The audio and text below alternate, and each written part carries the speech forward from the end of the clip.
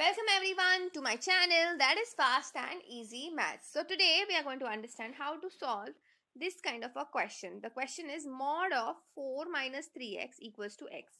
Now first, very important thing, if you have, let's say, mod of 5, okay, equals to a.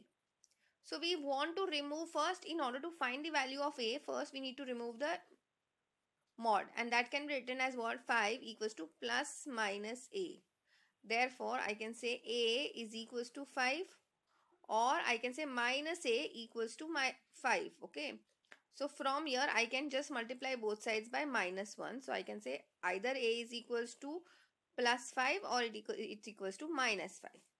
So using the same logic, we can say when I want to remove the mod on both sides, I can say it is equals to either plus x, or we can say 4 minus 3x equals to minus x. Now, in order to find the value of x, we need to add both sides by 3x, because we want to shift the variables on one side of the equal to. Okay, so when I do that, what do I get?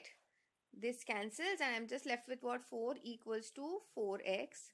So dividing both sides by 4, we can say therefore for value of x is just 1. Similarly, here also we get the value of 4 minus 3x plus 3x gets you float, and then you have minus x plus 3x, that gets you 2x. So in order to find the value of x, you need to divide both sides by 2. So this will cancel, and I can say therefore x value is just what? 1za and 2za.